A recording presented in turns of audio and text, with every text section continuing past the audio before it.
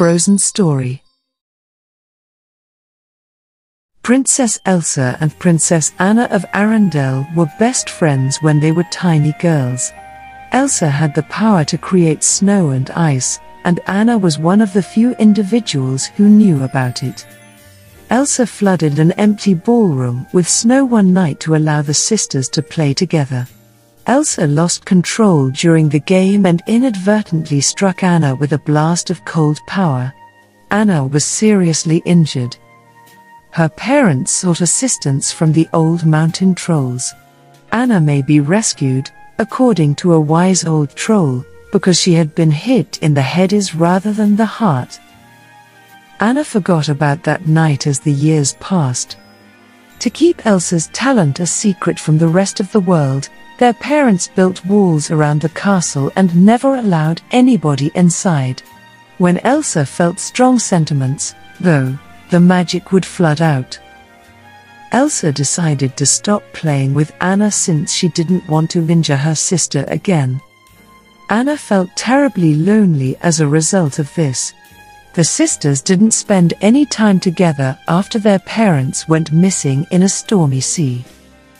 Years later, Elsa was ready to ascend to the throne of Arendelle. The castle gates were only unlocked on that day. The coronation event drew hundreds of people. Elsa tried hard to conceal her emotions and abilities.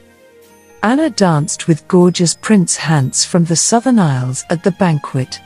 He made her heart skip a beat. They chose to marry since they seemed to have everything in common. Elsa believed it was a poor idea for them to get married. Anna became enraged and began to argue. Elsa began to lose control, and ice began to shoot from her hands as she screamed.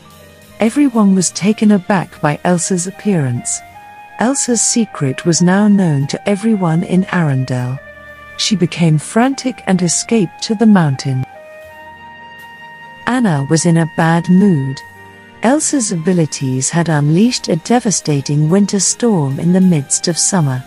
She flew after Elsa, leaving Hans in command of the country. Anna's horse pushed her into the snow and bolted back to Arendelle as she galloped into the furious storm. Fortunately, she met Kristoff, an ice harvester, and Sven, his reindeer. They went out to find Elsa together. Anna and Kristoff encountered a stunning snow wonderland as they climbed the mountain. They came across Olaf, an enchanted snowman. Olaf was aware of Elsa's whereabouts and desired to assist them in resurrecting summer. In the meantime, Hans was assisting the citizens of Arendelle. Hans turned to the audience and begged for volunteers when Anna's horse returned to the castle without her. Back on the mountain, Olaf led Anna and Kristoff to a massive ice palace built by Elsa using her magical abilities. Even Kristoff was taken aback. Inside, Anna informed Elsa of Adrendel's awful storm. Elsa was frightened and unsure how to thaw the town, so she decided that Anna and Arendelle would be better off without her.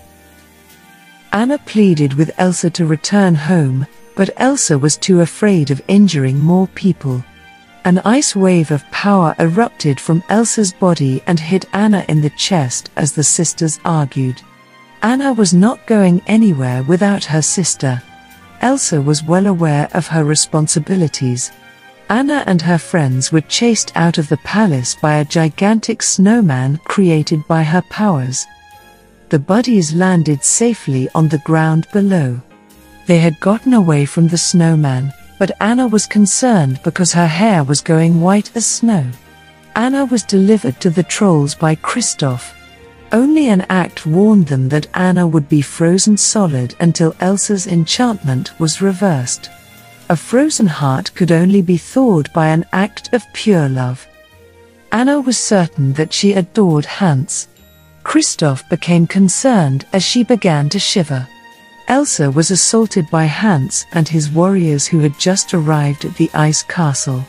They returned her to Arendelle and imprisoned her in the dungeon. Anna implored Hans to save her with a kiss when she arrived in Arendelle, but he refused because he had just pretended to love her. He intended to seize control of Arendelle by eliminating Anna and Elsa. Hans abandoned Anna, who was shivering. Olaf discovered her and assisted her in warming up, but Anna was becoming increasingly feeble. When Olaf looked out the window, he noticed Kristoff speeding toward the palace. Anna had no choice but to kiss Kristoff. Elsa had fled the prison, but Hans was following closely after.